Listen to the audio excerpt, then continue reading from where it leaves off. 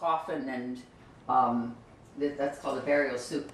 During the month of October, we do what we call ghost tours, and we tell people about Victorian burial practices. So this is why it's set up this way. We have quite a good response to it. People seem. One in particular was Mr. Henry Flagler, who brought the railroad down to South Florida. And really, company come by, there's nothing in it now except some kind of a,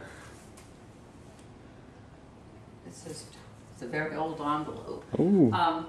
But we used to have, every once in a while we'd have a tour, and then you'd go back later on and you'd find $1 or $2. It was usually a little old man who thought it'd be funny to put money in there. You know, come, you please go ahead.